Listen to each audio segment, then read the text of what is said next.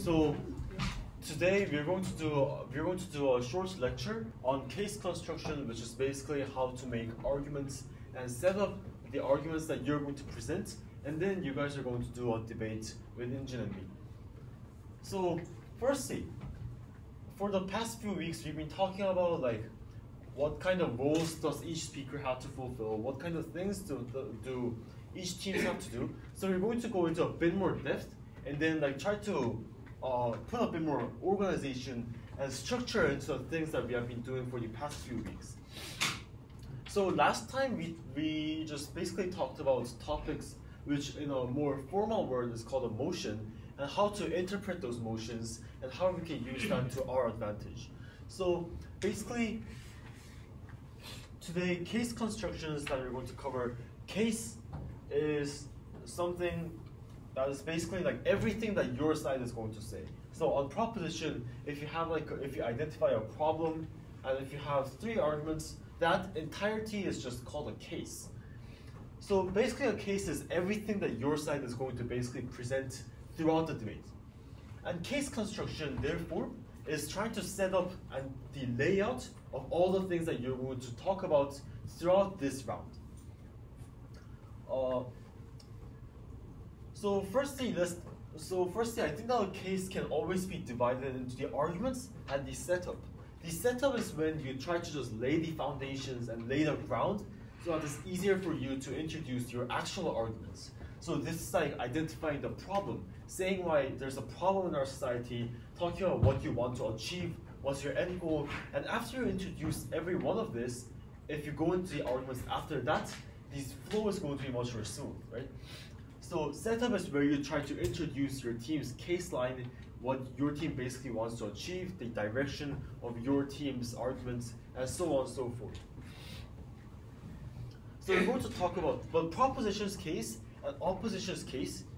Because what both sides are trying to ultimately achieve is different, proposition is trying to achieve why the proposed topic is good, while opposition is trying to prove why that's bad. So because both sides are trying to achieve different things, the cases are also going to be a little bit different, although the arguments are going to be basically the same. So let's first go into proposition first. And then the notes for this is also in our shared Google Drive. So I'm going to send the PDF file of this thing to you guys after this session, so you guys can read about that at home. But first on proposition. The setup, I think, is mainly 3 things that you have to do, or it's very good to do on proposition. The topic, so we have a proposed topic, which is a course of action. And this sounds really complicated, but basically if you think about every topic, let's take an example. So like, can you give me like any topic, any debate topic?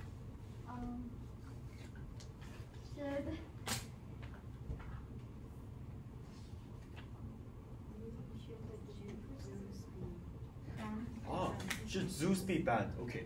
In that topic, basically, the course of action that should Zeus be banned, this topic is proposing, is banning Zeus, right? So every topic in essence advocates for some kind of change. And in this case, that change was banning Zeus.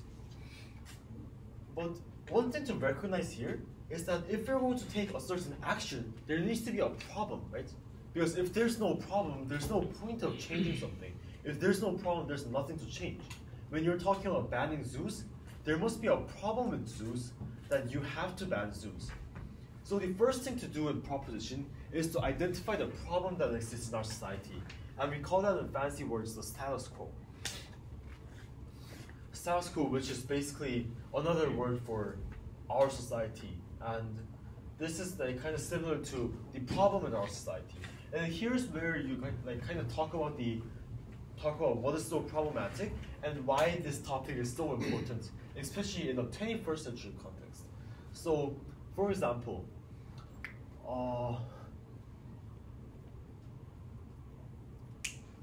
I can't think of a suitable example, but you could relate the proposed topic with certain things that are going on in our world. Some things like global warming, some things like climate change, etc. And then that's where you propose talk about the problem and why this topic is so significant to your side. So this is the first part of the setup. And the second part, which is definitions, is where you just define all the words in the motion. Define some of the important words in the motion. There's really no need to define every single one of them. So when you're talking about should we ban zoos or not, this house will ban zoos, then each side has to agree upon what they're talking about to do a debate, right? So you would first want to define some central terms in the topic. This house will ban zoos. So a central term would be, for instance, ban and zoos, right? Because these two are probably the most important things on how this debate is going to happen and unfold. And in definitions, what's really important in proposition is that you do not use an unfair definition. You can, like, a proposition side could define the act of ban as only banning public zoos, but then that's very unfair for opposition, right? Because if proposition comes up with something that's with a definition that's really like abnormal, not something that's very weird, it's very hard for opposition to actually tackle that, because opposition was expecting that proposition was coming up with a fair definition. So you need to use definitions that are fair, because if you're using unfair definitions, it's like just virtually impossible for a debate to happen. And the final one here is, now you've identified what this topic is about. So this is what, and the problem is basically why. Why you want to do this. And this one is what you want to do. Then after you laid these two foundations, now it's time for you to talk about how you're going to do it. So if you're talking about banning zoos, what's going to be, like, how are you actually going to ban zoos? Is it going to be just banned overnight? Or are you going to give like several years for these zoos to release their animals into the wild or so on? Or there might be some problems with like endangered animals. What are you going to do with those? So opposition might ask those questions to you, so you can actually prevent those questions by having a more really specific and well-developed solution in this part. And then after you said this, you would go on to the arguments. But before we go on to the arguments, are there any questions? Is everything clear? Okay, then before we go on to the proposition argument, we will go to opposition setup and talk about how opposition could respond to these three things. So the reason why there's this giant question mark here is because unlike proposition, there's really a lot of flexibility in opposition case. You can twist many things from side proposition's case. First thing that you could do is basically say that there's no problem in the very first place. So you see a lot of things like politicians coming up and saying that climate change is not happening. That's the example of this strategy. Just saying that the problem doesn't exist, and then if the problem doesn't exist, then that would automatically mean that the solution is also not really important. Because if there's no problem, there's no need to have a solution. Like, you can't have a solution if you don't have a problem. So hence the first strategy would be to say that the problem does not exist. Or the second strategy I also found would probably be that just agree that the problem does exist, but proposition's solution is actually making it worse, or it's just changing nothing. So in the motion, this house to ban homework, if the problem that side proposition identifies is the stress of students, on opposition you could just say that, okay, we agree that stress of students is like super important, but getting rid of homework doesn't really change anything. And then some reasons that you might give is that if you get rid of homework, like, your grades are going to be dependent more on tests or like standardized tests or other things, and therefore students are going to be more stressed because tests become much more important. And then you could talk about how you could propose another solution, which is instead of banning homework, you would ban tests or something like that. So basically, you can use any one that's more comfortable for you, and then it's really up to you to decide which kind of strategy that you're going to take. And I think that this is where the strategy inside debating really becomes super important, because based on what kind of case study that you follow, it could be much easier for you to win or much harder for you to win at the end.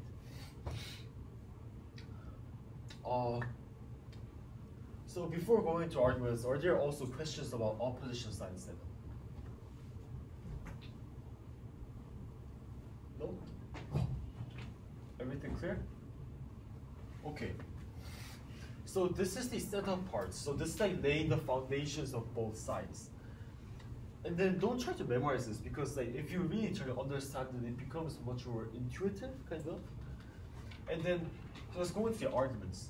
The reason why I divided arguments into two is because the arguments can be divided into something called principal arguments and practical arguments.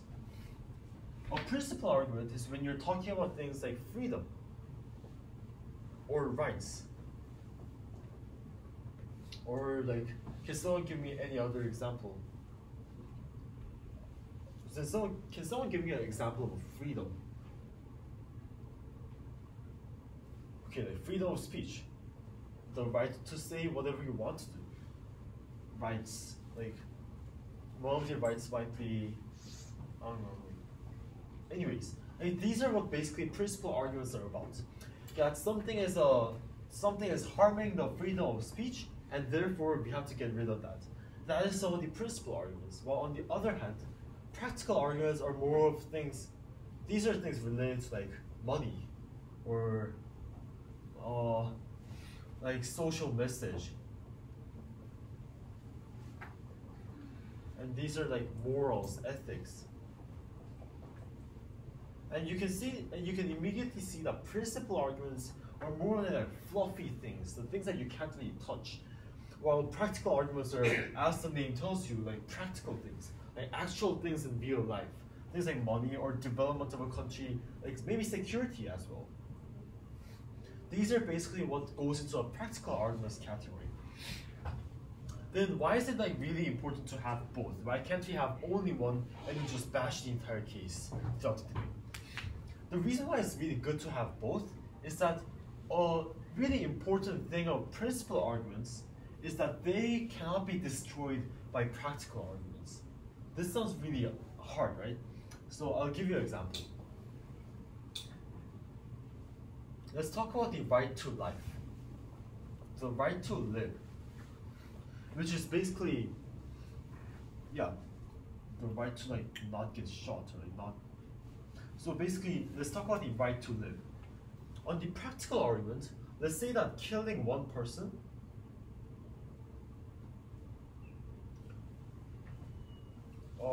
let's say that there's a hypothetical scenario where if you kill one person, you're going to get like $1 million.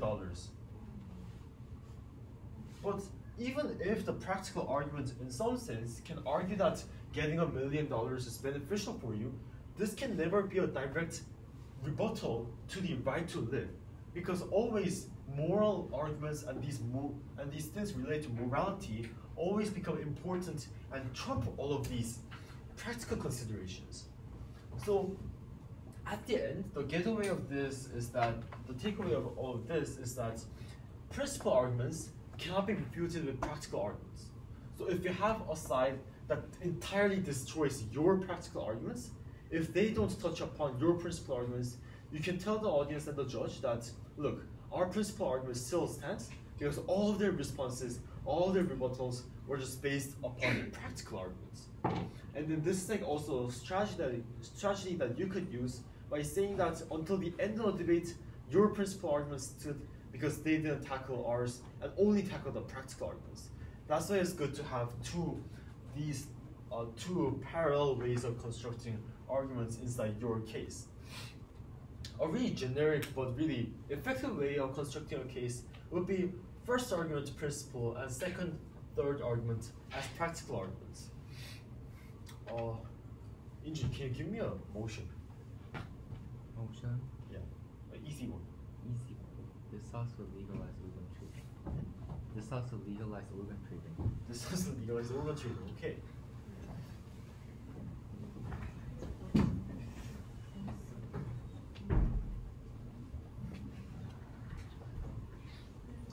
Let's say that the topic is this also legalized organ trading, which is just basically allowing people to sell their organs to other people.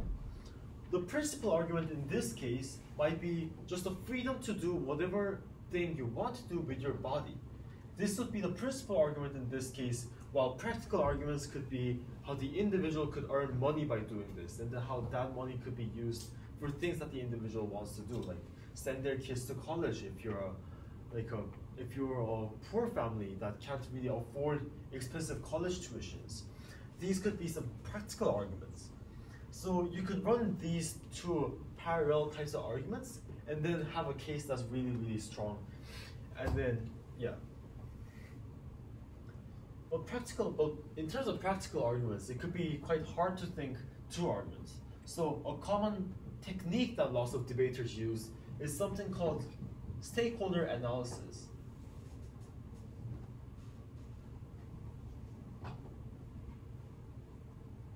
A stakeholder is a hard word for anyone that's related to the topic. So if we're talking about the topic, this also legalized organ trading, a stakeholder would be, okay, I'll go first. Some of these stakeholders could be the government, because the government is legalizing organ trading. Can you also give me an example of a stakeholder in this motion? That table over there.